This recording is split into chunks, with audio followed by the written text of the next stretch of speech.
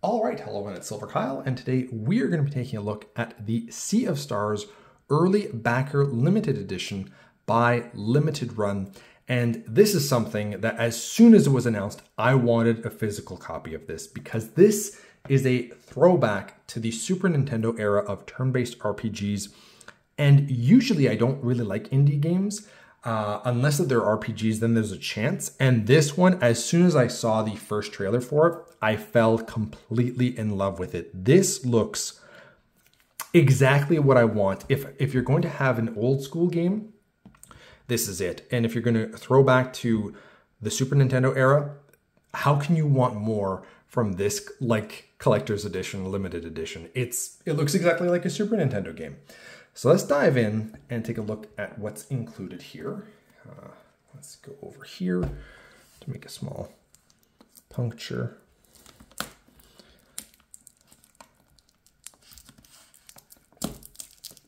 And I've been waiting patiently for this edition because the game came out physically, I think last year. And I was like, nope, I'm gonna wait. I'm gonna wait until I can get the physical copy because they had announced it like almost right away, I feel, or not long after, I don't think.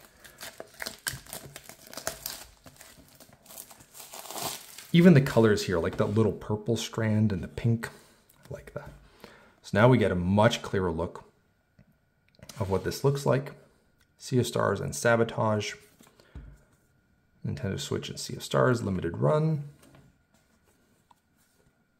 And you can kind of see a little bit about what the game looks like. I mean, these images don't do it justice, but it very much, even this purple here, nice throwback really to what the SNES games were like. We can take this guy off, put that over here. It's kind of the same thing. I'm gonna open it. I don't want to, oof, that opened up beautifully. No creases at all. That's always good to see.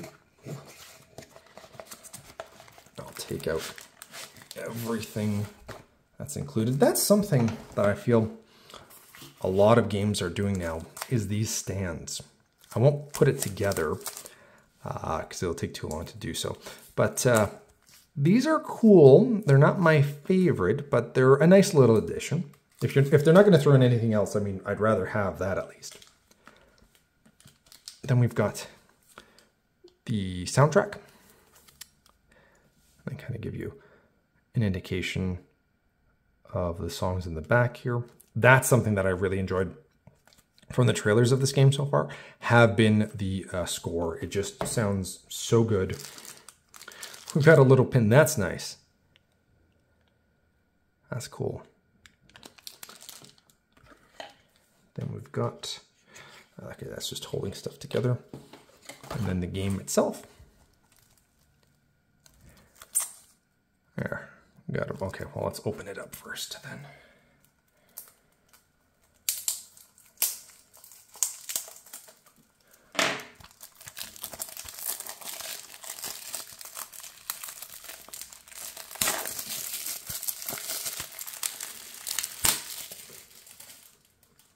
Okay. Sea of Stars.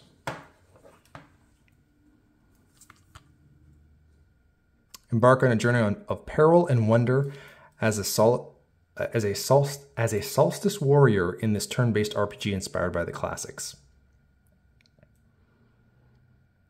You get a little bit of a look. Like, these images don't do it justice. You definitely have to actually look at the trailer. And this is kind of cool.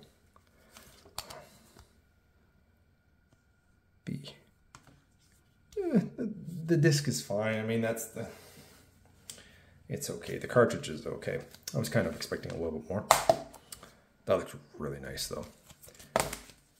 The Switch has gotten so many, I mean, it's crazy to think about how many RPGs are on the Switch.